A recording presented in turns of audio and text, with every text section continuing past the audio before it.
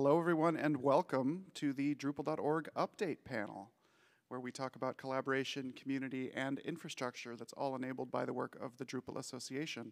I want to invite you, not require you, but invite you to move on in if you like. We're in the big ballroom, but it's usually a relatively small, intimate panel. So if you'd like to move closer, you can. But we're all introverts here, so you don't have to. But yeah, thanks very much for coming. We're going to be talking about the engineering initiatives of the Drupal Association, all the various kinds of things we're working on, whether those are things kind of on the back end of the infrastructure that supports Drupal.org, or things that go into supporting major initiatives like the Starshot initiative announced by Dries. So we're going to talk a lot about these different things. You know, the fundamental goal, besides keeping the lights on, making it possible to download Drupal, making it possible to get angry with each other in the issue queues, and all those other things, is to really accelerate contribution in the Drupal community. And that's what we're really here to do. We're going to do some introductions. These are some faces related to Drupal.org that you will see around in various places and up here on stage. We'll do some brief introductions and hand the mics around for those intros. So I am Tim Lennon, Hestenet on Drupal.org, Chief Technology Officer of the Drupal Association, and leading the engineering team. Neil Drum, let's see, yeah, generalist, yeah, do a lot of like site building, like whole stack development. Brendan Blaine, B-Man on Drupal.org, do a lot of development also. Alex Moreno, I will say Chief Innovation Officer, and Mr. Pittsburgh, some call me. Cool. Fran Garcia Linares, I work for the engineering team as well, like web developer, but I've also been heavily involved with the GitLab CI and GitLab initiative. And my name's Narayan Newton. I work for Tag One Consulting and am the infrastructure partner assigned as the systems engineer to build and maintain the backend systems for Drupal.org. Indeed, indeed. And also on the slide is Michael Hess, who many of you met if you attended the security team panel, which was just in this room. Yes, let's everybody point and stare at Michael. Hi, Michael, who is also a great help to us on the Drupal Association side with all sorts of things that we need to get done. So we'll dive into some of our topics. There will be time for Q&A at the end as well, of course, and you'll see us throughout the event, especially in the contribution spaces, if you have questions about Drupal.org or some of our initiatives or ideas and thoughts. And I'll shout out maybe at least one or two other people in the audience as we go. I do want to shout out to some infrastructure partners. So Narayan here, of course, is from Tag One and has been instrumental in sort of supporting the modernization of the Drupal.org infrastructure, let's say, and we'll be talking a little bit about that. The Oregon State University Open Source Lab, which is a couple hours south of us, has been a fundamental part of the Drupal infrastructure going back to when it moved out of Dries's dorm room. And so the original donated hardware got put in this student-run data center that includes a lot of other long-term kind of mature software projects. Apache had some racks in there, KDE, I think, a number of others. Mozilla, yeah, a lot of folks. So we were in good company down in the server room over there. So we still have a sort of mixed infrastructure where we have some owned hardware at the open source lab as well as migrated into the cloud. And we'll talk a little about that some more at the end. I do want to talk about what the DA invests in engineering. So a lot of folks don't necessarily, I think most of you in the room are familiar with the Drupal Association engineering team, but maybe some of you aren't, and maybe some watching the recording after are not. But you know, the Drupal Association's general mission is to like promote, secure, protect, enable collaboration, all of these things for the Drupal project. And a large portion of the whole budget of the association, which is just a staff of about 15 people, is invested on the engineering side of the house to support all of the tools and the resources that go into Drupal. So that means almost $500,000 in direct cost, more than $500,000 in in-kind trade with various service providers and vendors and things like that, not counting the salaries for the personnel. And effectively, right now, about half of the net revenue of the Drupal Association winds up directly invested in the engineering initiatives, not counting putting on DrupalCon, not counting contribution sprints, not counting local association interactions or anything else like that. These all go into tools that are directly designed to empower you and help to move the project forward. We will touch on this very briefly, the Drupal 7 end of life, and I will direct all questions to Michael Hess here in the front. Or maybe to XJM, who can answer some of them as well as a core release manager.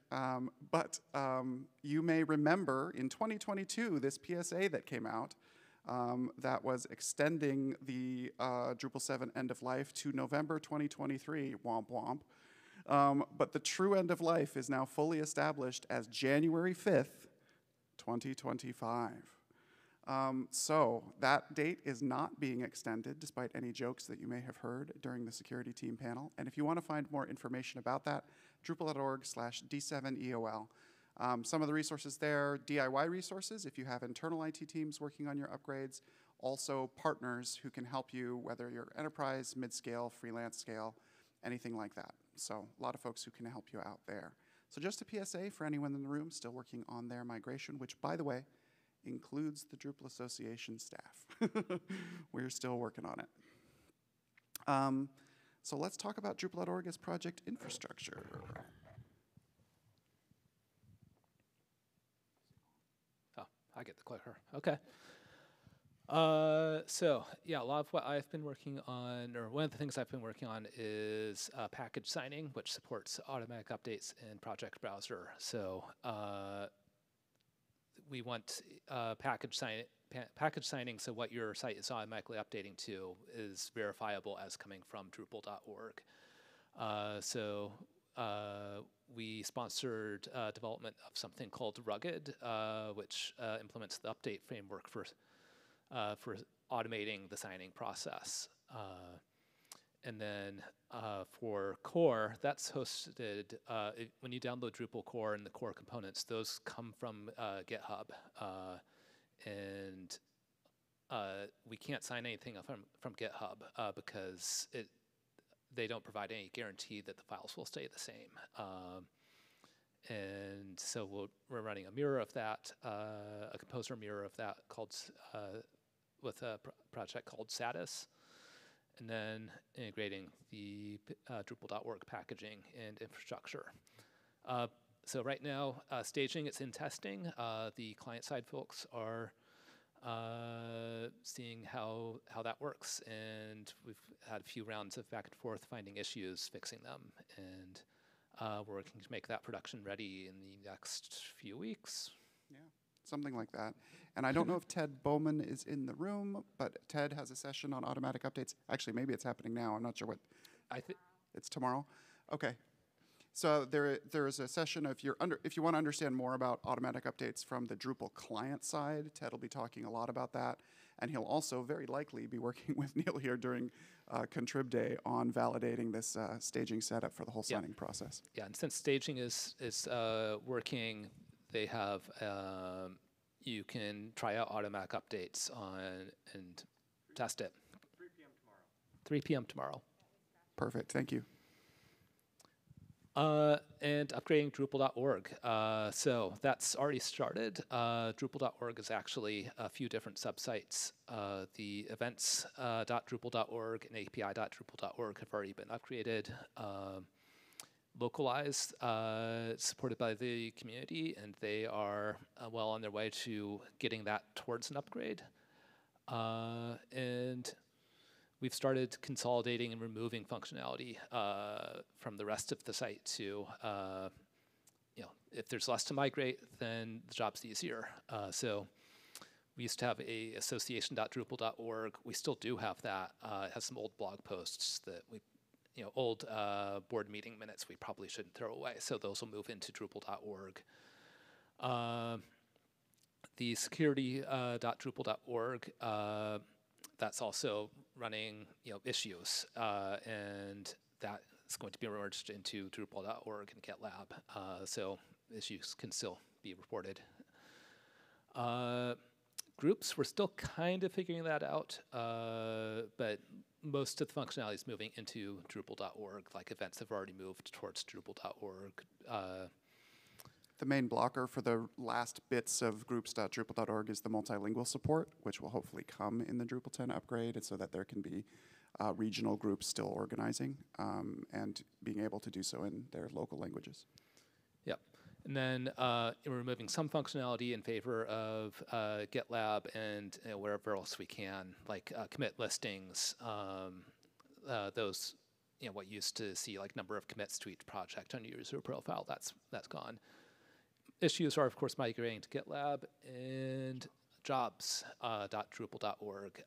That's a little bit of an open question. It's not a really complex site, but there's also a lot of ways to run a job board.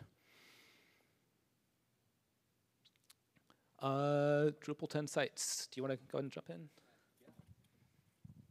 Yeah, so as Neil said, we already have 2 Drupal 10 sites live, up and running. Obviously, events.drupal.org. All of you have used it to sign up for the conference. Site has been running smoothly for more than a year. It's been now 4 conferences already running on it, if we include Barcelona. It is importing sessions from 2 different sources. So we use Sessionize here on the US side of things, and then Kuoni have their own system on the European side. Yeah, again, it's working smoothly, thanks to B. It was actually the first Drupal 10 site that we made live, and it helped a lot with the infrastructure or the folder structure, these kind of things, because basically we are replicating what we did there for all the new sites. One of them is api.drupal.org. I needed to update the slide as of yesterday because we made it live this past week. The site was good. Yeah, the site was paid for a bit, but obviously always competing priorities. But yeah, now the old site was having more and more issues. Most of them were that the old site was running on an old version of PHP, on an old version of the parsing library. So the new features of PHP weren't even a thing. It's like, I don't know what to do with this. So obviously many pages were not even rendering. All that is sorted now. We have a couple of hiccups performance-wise during the week, but most of them are now sorted.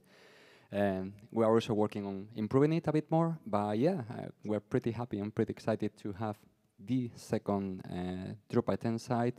It's giving us more confidence as well in the infrastructure, in all the kind of work that we are putting in. Yeah, and these are really preparing us to turn it into a repeatable pattern. Since there's a lot of stuff we did with events that we forgot that now we can make a standard platform for all of the sites. www.drupal.org itself.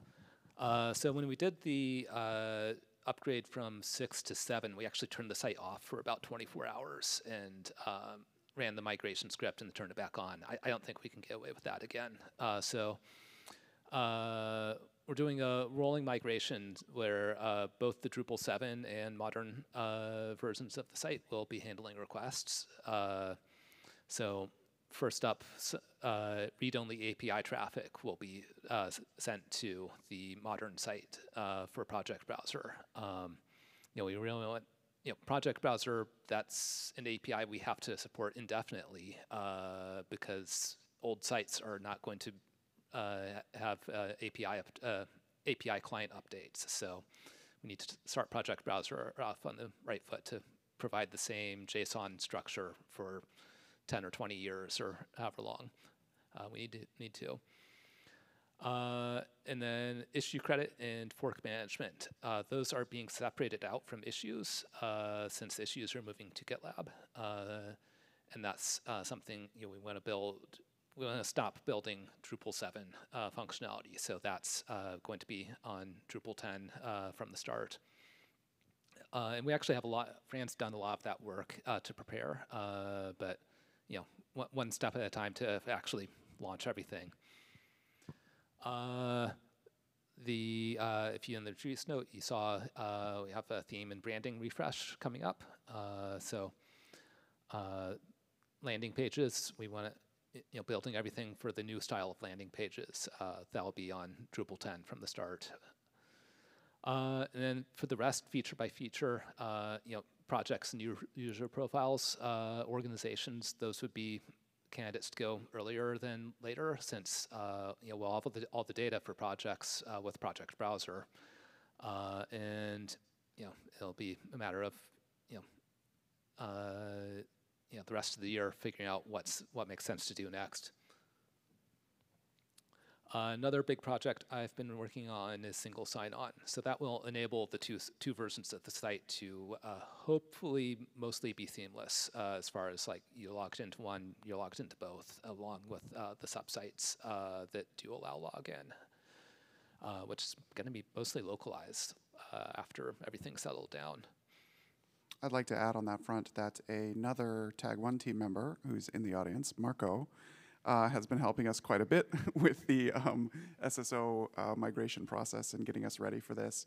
So you will see at a certain point, and we'll announce this in various social media channels and such, you'll see the login experience change. You'll see, it'll look mostly the same, but you'll see a new little interstitial login page. It'll say, this is the Drupal single sign-on powered by our Cloud IAM vendor, et cetera, et cetera. Yep. Yeah. So yeah, if you see a login page, with the Drupal.org domain name with this logo on it, it's safe. You can put your password in there,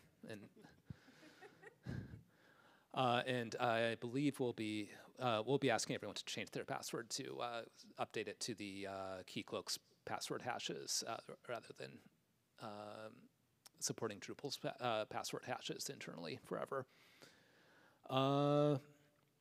So yeah, we've done a 2 production data migrations. It's a big migration. Every time we find edge cases, we're finding less and less edge cases, and it's something we're going to spend a lot of time on validating the functionality because we need everyone to be able to log in without any friction. So that's also something you should expect in the next few weeks. Cool. We'll hand it over to Brendan here, who's going to talk a little bit about some of his work related to Marketplace and community connection. And so a lot of the features that involve organizations and communities organizing using Drupal.org tools. Thanks. Green. All right. Wow, I put a lot of words on here, and I can only see like half of them. Okay, so recently you may or may not have noticed the Marketplace has gotten a pretty big overhaul with the changes to the Drupal Certified Partner Program. Essentially trying to expose a little bit more information that may be useful to people who are looking to connect with partners. Trying to, where we can, remove Drupalisms from the Marketplace, expose case studies to give you a little more kind of like visual interest on the page, because it used to be just a giant list of linked numbers, which is less exciting than is good. Yeah, so there have been some questions and confusion about why people are ranked in certain ways, mainly because we've got the weighted issue credits listed there, and that's not the whole story for contribution. So on top of that, we have 2 programs still running while we have some existing contracts that are going to expire in the coming weeks, months. I don't know the actual time frame. So yeah, the old partner program and the new Drupal Certified Partner Program have a 3-month period of overlap where people can choose to renew into the new program or wait out their previous agreement. So there's a little shuffling going on in the Marketplace from organizations. If you have questions about that, you can come and let us know. Yeah, awesome. And one of the cool things about this is the all organizations view also benefited from this. I don't know if I'd call it beautification, but I'm going to call it beautification. So that also now has case studies exposed and things like that. So it's just kind of more interesting and gives you a little bit more info that you might not have had unless you had clicked all the way through to an org page when you're browsing through them. Let's see, owner tools. Yeah, so there have been some changes here, and they are subtle but a little bit complicated on the backside of things. The first thing that's different here is we've added event sponsorship credits to the overall weighting of organizations. So if you get listed as a sponsor on an event on community/events, you get credits based on a number of things that I can't remember off the top of my head. Yeah, that's pretty cool because these events don't happen without sponsors, and if you're sponsoring, dang it, you should get credit for it. we do some small changes like handling zero better. That's, you know, when I'm working on dev and I have some data, I'm always looking at like the top 3, but also I should look at the bottom ones. So yeah, hopefully now if you have a 0 in a category, we're directing you to learn more about how to make it not a 0. Not a 0 is good. And if you're someone who's never seen this before, this owner tools page, this is for anyone who has an organization listing on Drupal.org. So if you are an agency especially, but if you are also a university who's contributing back to Drupal, if you are any kind of other organization that has a profile, this page sort of gives you the aggregate credit information across a variety of categories. So your total weight of credits from all the categories, where that would qualify for you if you're a service provider who wants to be in the marketplace, but also by individual categories to tell you, hey, you're getting some of these because you're posting great case studies, you're getting some of these because you're supporting camps by sponsoring them, et cetera, et cetera. So, because we're trying to create this ladder to create more engagement from the people who sponsor this work and who sponsor all of you individually to participate in the hopes that they provide you more time to contribute. Yes, and also, funny side effect, we changed how DCP stuff gets weighted, and that had a knock-on effect to how the math in this got handled, so that was fun. Thank you for bearing with me while I sorted that out. Let's see, basically, Drupal.org changes. I mentioned a couple of these already. Other things that have happened, the Drupal 7 end of life views and partner listings and whatnot, that all got kind of put together quick when the confirmation came through that the end is here. We added some external events, so it doesn't have to be a Drupal event on community/events. If you got a cool thing coming up, but it's related to, what was the one, there was like a... Well, Web Summit, which was a general technology event, was the first example of it was about all web tech, and Drupal was represented for the first time, right? So if you're going to represent Drupal somewhere outside of a Drupal-only event, we also want to see that there. Yep, and then we've kind of talked about events.drupal.org being new and on Drupal 10, and as such, it's still kind of getting run through the paces, and every time we have a new event, we find new fun edge cases, so there's always maintenance to do there. Yeah, and ultimately, kind of for Drupal.org itself, pushing towards the migration, trying to simplify things. It's a big site with a lot of information and a lot of legacy, and the more we can kind of slim it down, the easier it should be. So, yeah, doing that when and where I can. Awesome. So over to Alex to talk about the innovation initiatives that started about a year ago.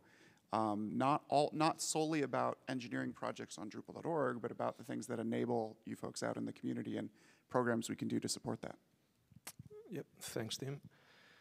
So you're familiar with Pittsburgh, and I'm not going to go through this slide. I'm going to try to run actually because I have a session tomorrow with Irina, and I'm going to talk about all these points, and we're going to have like a whole hour. So if any of these is interesting and you find it that you want to know more, please join our session tomorrow. I think it's 2. Pittsburgh, I think we are all familiar with this. If not, we have a closer session on Wednesday on the Keynotes initiative. The highlight to me is all the projects finished. They all finished their goals, but actually they are still working on this. So I think that proves the value of the money that the investors or the sponsors put in the table. Is actually doing a lot more than we were expecting outside of the scope of the projects. Green button. To me, this is the highlight of what I've been doing the last few months, because before you can even do anything, you need to know what or how this is affecting, right? The ecosystem, the contribution, and the contribution health dashboards. You may have heard about this as well, because I'm very noisy in the social networks in LinkedIn.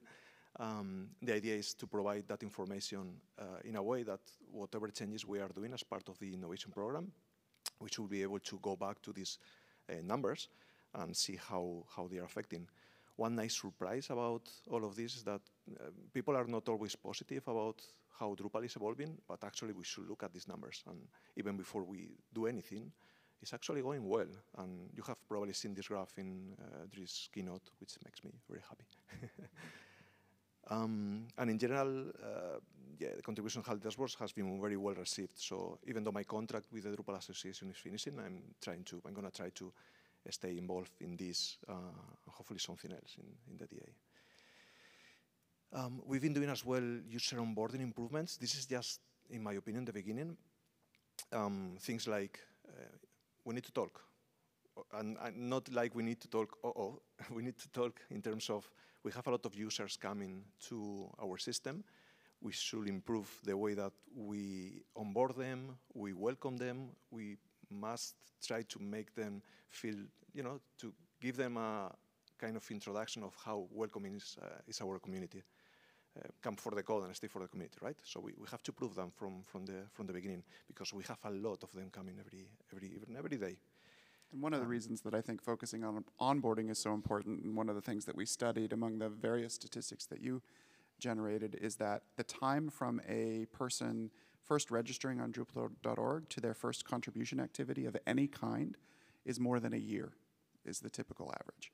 It's a very long time before the engagement ladder brings them from just, I created an account because I think I need something on this website, to like, I'm even going to leave a comment on an issue to talk about this, right? So the more we can do to figure out which kind of person they are they a developer, a marketer, and then what do they need to know that they can engage with us is really important. And so this, like you said, was a really important first step to just update the welcome message with a couple of the very basic things that might get them started on their journey. And there's still a lot to do. For example, I like the way Mautic onboards new users in a way that you sign for the trial that Dropsolid is doing or is collaborating with, and after a week they send you an email in terms of trying to find if they can help you, and that happens every week after that for a month. Again, it's just showing the user that you are there and you are there to help, right? So we have a lot to learn from that. Is anyone familiar with the Bounty program? Raise your hands. Okay, a few of you. The Bounty program started as an experiment, and the idea was, I was having a lot of meetings with partners, with other companies, and they were always asking the same questions. It's like, where can I make sure that, or how can I make sure that our contributions are as impactful as possible? So at the moment, there are no clear guidance on that. The Bounty program started as an experiment to see if we could guide those companies and as well give something back for them. And our coin or our token is the credit system. So we spoke with the course maintainers and we asked for a few issues that will be impactful or innovative for Drupal. And we started the Bounty program with that. And the surprise was that it was, well, not necessarily a surprise, but it was very well received. And then the surprise was that issues that were there for 5 or 6 years, they started to get a lot of traction thanks to the program. And actually one of them got fixed in a few weeks. I think it was 2 or 3 weeks. And it was an issue that was there for 5 or 6 years. Right? Again, I'm finishing my contract, but I would love to continue this program and see if we could, use the learnings here to continue doing good things for the Drupal Association, for Drupal, and for the partners that are involved in open source. Irina and myself, again, we will talk a lot about contribution friction tomorrow. The idea is that the way innovation happens in Drupal is through contribution, so we need to reduce the barriers as much as we can. Again, come tomorrow because I think it's very interesting and the research that Irina has been doing is really good. And I think it's that. Thank you. Awesome. So from here, we're going to talk about developer tools. So what you actually are probably putting your hands on every day, if you're going to be in the contribution rooms, if you're going to the first time contributor workshop, the things that you use to actually build Drupal. Cool, thank you. So, yeah, I mean, probably some of you only know me just because I've been working on GitLab CI for the last 6-9 months. So I was very happy to be involved on the integration for core. And then also we were working on the integration for all contrib modules. The goal there was to get feature parity with Drupal core. And the great news is that we even got many more features that we weren't even expecting at the very beginning. So that will be part of the keynote on Wednesday. I welcome you all to go see it because you will see some of the cool features that we've been working on in the past few months with GitLab CI. We also have a full documentation site as well. So as we had more and more options, we realized that we needed to help people, and we also needed to help ourselves to kind of keep a check of everything that was available. So hopefully now this site make the onboarding into GitLab CI much nicer as well, which is related to what we were talking before. And we should say actually that GitLab CI is the replacement, of course, for Drupal CI, the testing system that we've been using for more than a decade. And Drupal CI is in fact deprecated. And Neil, I think you know the dates a little bit better than I do. June 1st is when the last test will run at Drupal CI. Cool. So it is almost done. Now is a really good time to consider during this DrupalCon finding someone who can help you to onboard into GitLab CI. I think you're going to mention that in a second. Or finding one of the other project maintainers who's already done it, who can probably walk you through the process. And it's actually surprisingly easy. You add an example template file, and you're pretty much all ready to go. You do not have to write a whole custom YAML to configure your testing. A lot of this has been done for you. So hopefully you'll be able to do that this week. More than 2,700 projects have already done it. So we've got a lot of evidence that it's ready to go. Yeah, 100%. You will see some slides on Wednesday about those dates that Tim was mentioning, so you will see when they are.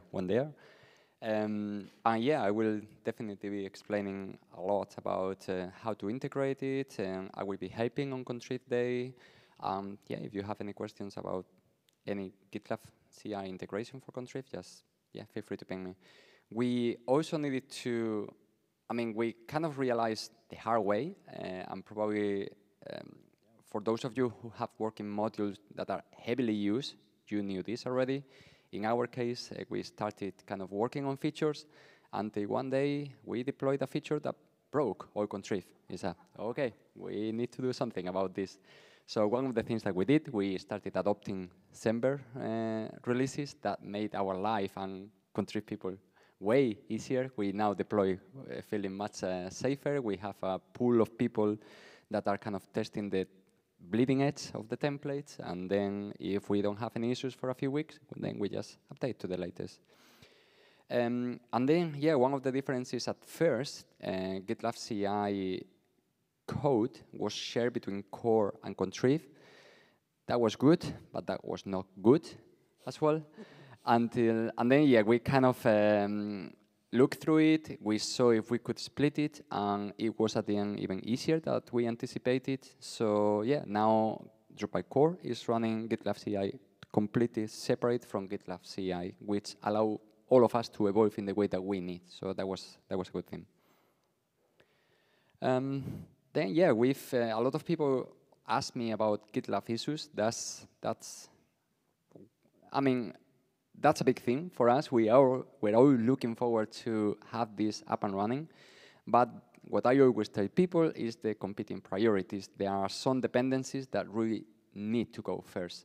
The first one is single sign-on. We've talked about it before. Hopefully, this will be the first one to go live. After that, we need to get contribution records working. So we are reworking the whole way. As you know, contribution credits were embedded in Drupal issues. But if we are talking about migrating Drupal issues, we need to have those credits somewhere else. So we redesigned the system from scratch on Drupal 10. We need to have that live before GitLab issues. We want to give credit to people that help into projects. We also need to have the functionality for fork management, all these create fork, request access buttons that we now have in Drupal.org issues will be available as well in a certain way on Drupal 10. And then, we need to change Drupal 7 itself, Drupal.org, Drupal 7, to accept GitLab issues. Up until now, the issues were kind of, we could just make a database query. We can no longer do that. So we need to accept kind of a URL and try to extract information from there. So all those things really need to go first.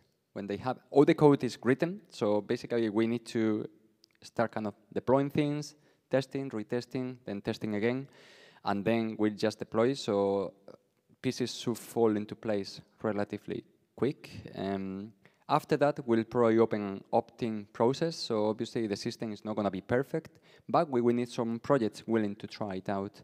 So we will do something similar as we did with GitLab CI. Yeah, once the opt-in process goes well, then it will be a point in which we will migrate all the issues from all the projects hosted currently on Drupal.org.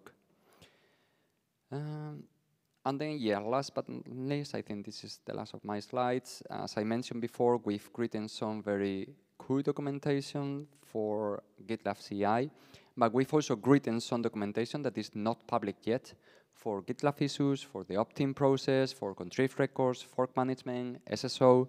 The only reason why it's not public is because the systems are not live yet, so it doesn't make any sense to kind of give false hope.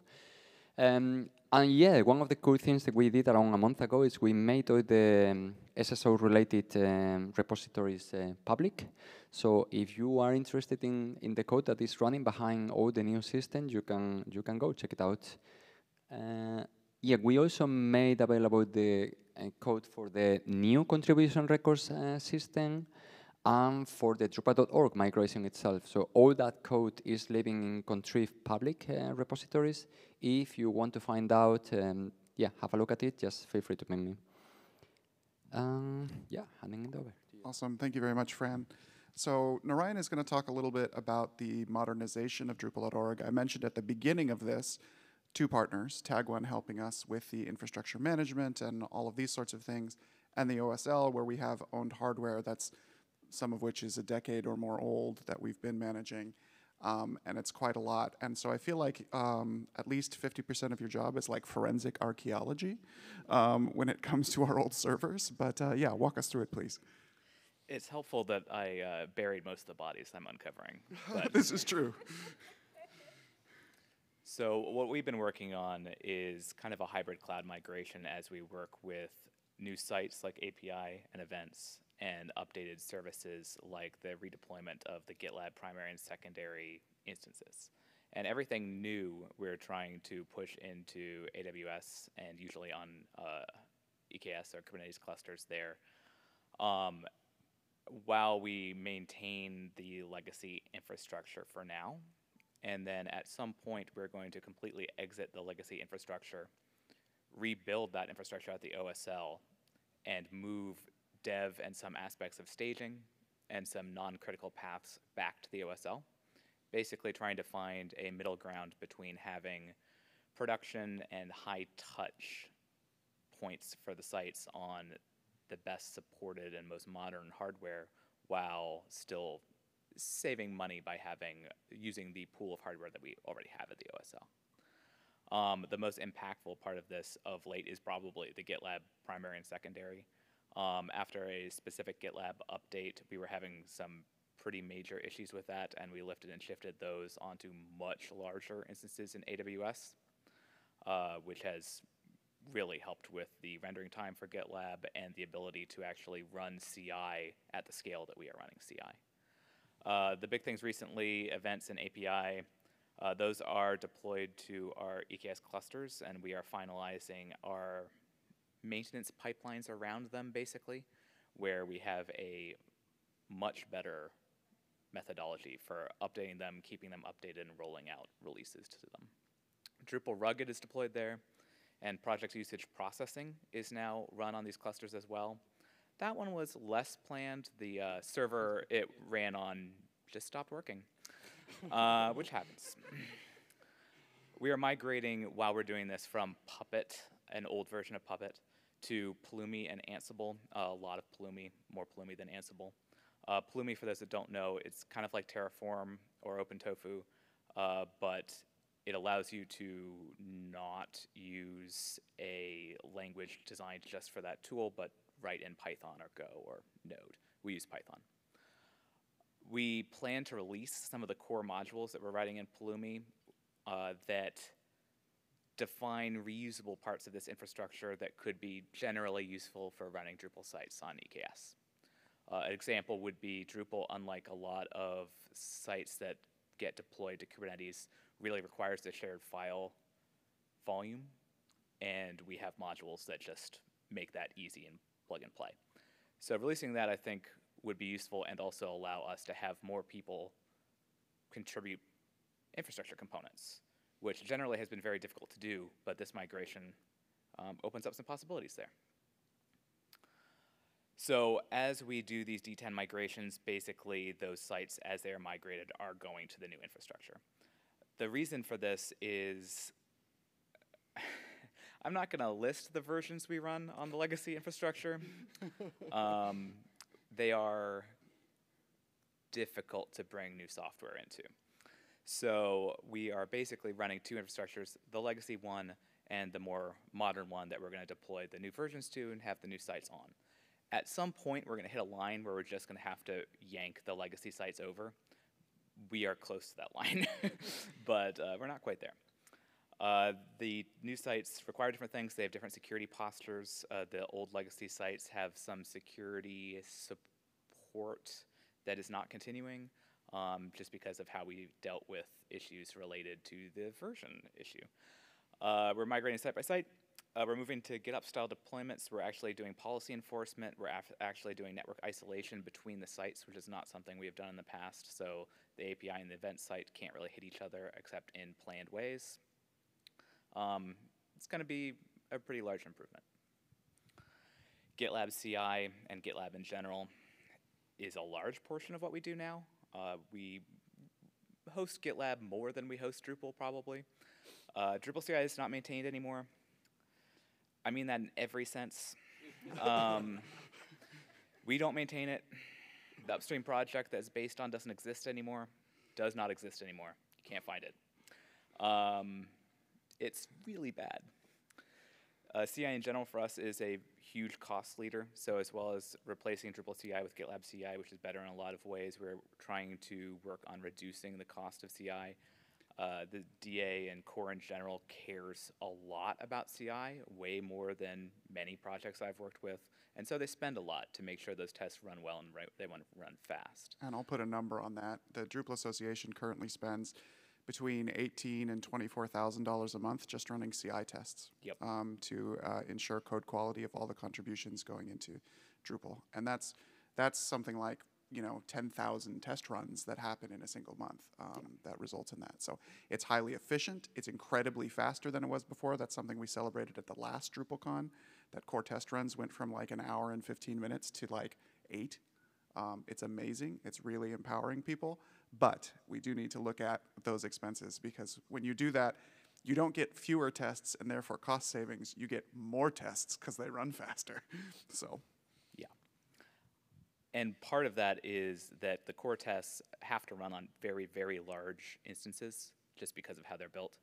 But historically, every test is the same to the truss. And so the contrib tests and smaller tests are also running on large instances.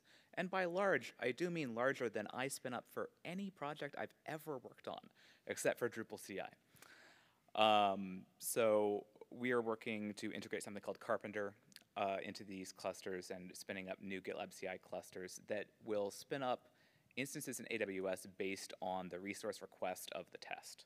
So if the test says that it can run on a smaller instance, we spin up a smaller instance, and we don't spin up a 60-core instance and then run curl on it, which happens. A lot. So we're going to have multiple runners on these clusters. We're going to have multiple clusters. Kyverno is going here, too, for policy management. Historically, our CI could be used for other things. So we're going to try to make it less used for other things. And then we're working to both not reduce the actual performance that developers see, but also to ensure that the work on the performance testing that's utilizing the CI system, it's called Gander, that compares performance as the CI runs, does not get negatively impacted by us switching these nodes around, which is going to be interesting. Because even a small switch that shouldn't matter, if you're measuring milliseconds in core, it could matter. We think that will be fine, but it's going to be a focus for us. Awesome.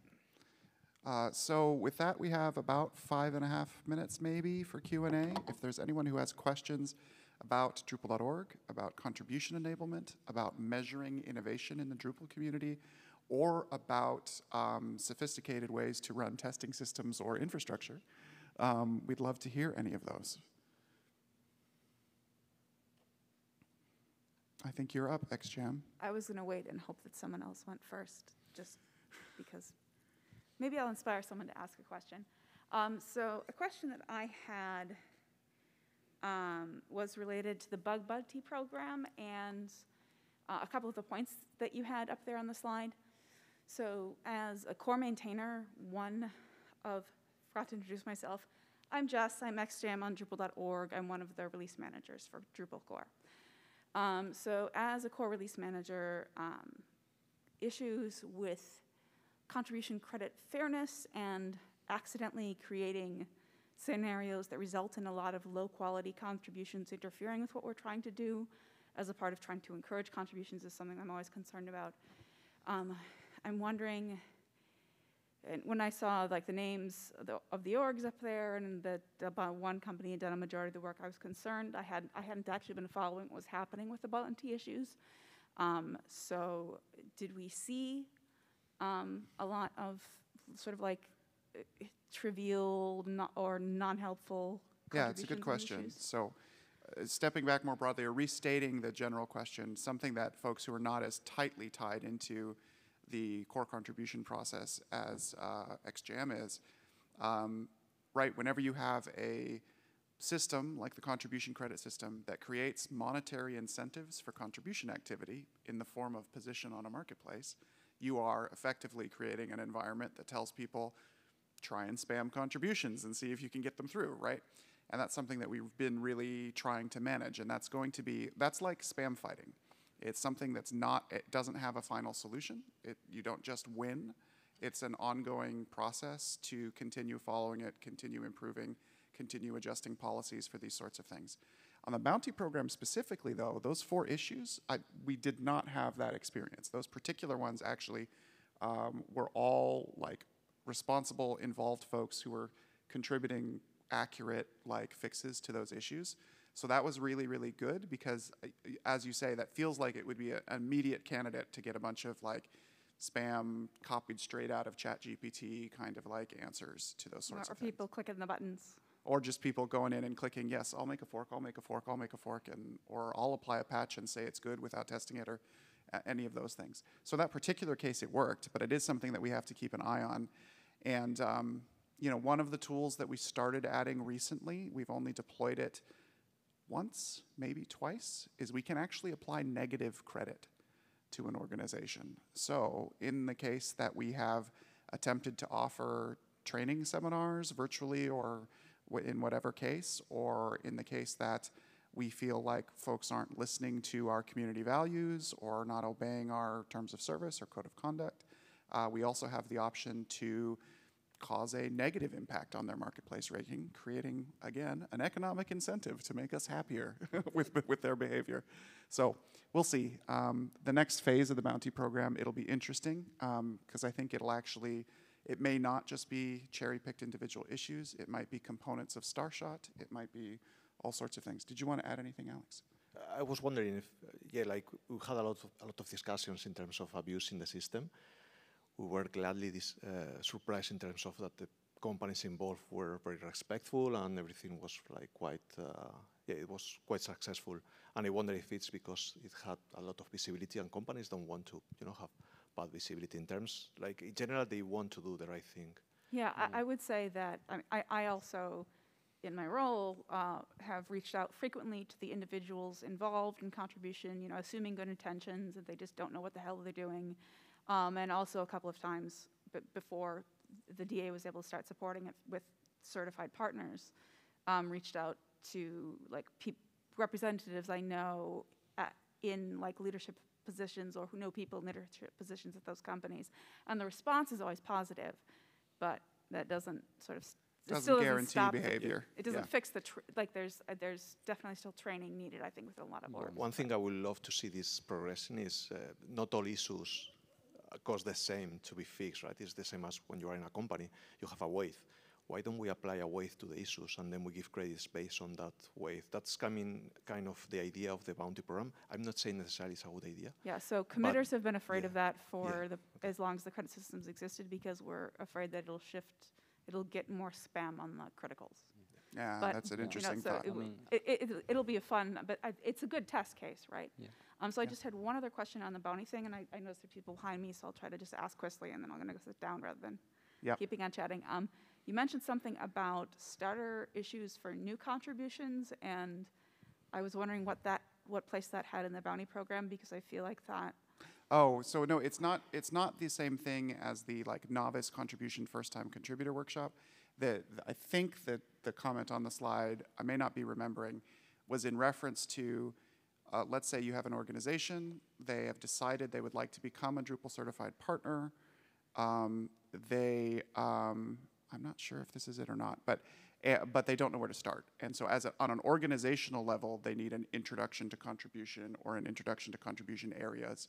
And sometimes what we do for novice onboarding doesn't scale to onboarding an organizational culture. It doesn't scale to onboarding novices either. But Yeah, that's true. That's very good. If y'all want to reach out to me, like, Yeah. I have a whole hell of a lot of experience with that problem space, as do all of the mentoring leads. Yeah. So it might be something that's interesting to. Yeah, I think that's something we would do together for sure. We are officially out of time. I'm fine to keep answering questions though until they kick me out. So come on up. Hi, I'm Matthew. With the GitLab issue migration that you're working on, what is the best place to contribute ideas, opinions? Yeah, so if you requests, want questions? if you want to ask questions or get involved or understand more about the GitLab situation, there is the hashtag GitLab channel in the Drupal Slack. That's probably a good place to get involved if it's related to the CI system. GitLab_templates project on Drupal.org, and that issue queue is a good place to get involved. And tracking down Fran while you're here for some of those issues would probably work well. So there's in a lot of ways, I don't think we're looking necessarily for contributions specifically, but we'll be looking for people to validate that the adjusted workflows we're creating for GitLab in terms of how we migrate metadata into labels in GitLab and some things like that are matching. Yeah. So, but yeah, I'd say that's the place to go. All right, thank you. Thank you, Matthew. Hi, Tim. I'm Jess, not that Jess, different Jess. My question is, and I apologize, I was a couple minutes late, so I don't know if you covered this, but a lot of this was talking about infrastructure and tooling and credit systems and things like that, and those are all very, very important. But I'm wondering if any of these updates are going to be looking at content, because I have been on Drupal since Drupal 5, and in that time, Drupal.org has gotten more and more and more unwieldy in terms of trying to actually find an answer to, I'm trying to do a thing. And I know Dries mentioned this morning talking about updating documentation, but it's not just documentation, it's outdated module pages, it's you land on an issue and you think you've solved your problem, but it turns out it was for Drupal 6. You know, like what can we do to make the site more usable from a content perspective as well? That's a good question, and that's also a question of sort of scope and role. So, and I promise this answer is not a cop-out, this answer is a history, which is that historically, we are providing the tools for the community to sort of self-organize, decide who's going to step in and be part of a documentation working group, who's going to step in and be part of all these other things, and use the tools on Drupal.org to build these things. But in more recent years, we've gotten more directly involved in certain kinds of things, like the project browser and auto update stuff, which normally would not have been a DA-related initiative, except we're part of the project infrastructure. And so now I don't have a like affirmative answer, but there are conversations of should a sort of, you know, a documentation guru or a content strategist or something be a DA role that is specifically focused on archiving content that's no longer relevant or something like that. Like there's some conversation about that, but I'll say there is a resource contention issue in terms of what roles we can kind of create. So I don't know where that will shake out, but I do know there's a significant desire from multiple sources, and I think there's several folks talking specifically about the documentation question here at the con. There was a BOF about it, that one specifically. I don't know the time, but yes, I hear you completely, because I actually often say, which might be a weird thing for an engineering team lead to say, but I often say that we are too quick to throw a technological solution at something that is either a people or a content problem. And sometimes we will rebuild a system 3 times without solving the content that's living in that system. So, hey, this is a contribution credit note. There's a lot of discussion, understandably, about folks trying to game the system and how do we work around that. I also want to note, you know, I think there's an opportunity to reward more people for valuable contributions that aren't just code. And I know there's been talk of this. Yes. And correct me if I'm wrong, but I believe previously the credit system used to automatically pre-populate the checkboxes if you were submitting a patch for maintainers to apply that. It no longer does that. Correct. Right.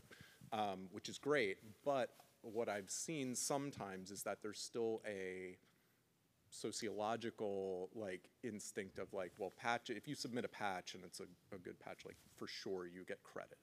But then it's a little less clear for other contributions in an issue of it's a little more up to the maintainer, and I'm a maintainer of that's many exactly projects. the point you're making. So what I'm really saying is I want to encourage other maintainers to be generous for the people that are providing value in their issue queues that aren't just code contributions. If this is my personal opinion, but if someone is providing a well thought out comment, a change of direction, a suggestion, I generously reward those contributions because they are valuable to me in my issue queues.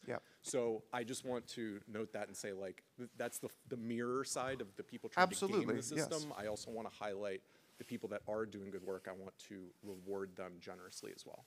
I would absolutely amplify that. And you're right. By design, the system is organized around maintainers ultimately being the arbiters of their projects. There's a very valuable resource that the core maintainer team maintains. There's their issue etiquette page and core maintainer credit policy, which talks a lot about similar sorts of things, the ways in which they try to be generous, what they do give credit for, what they don't get credit for.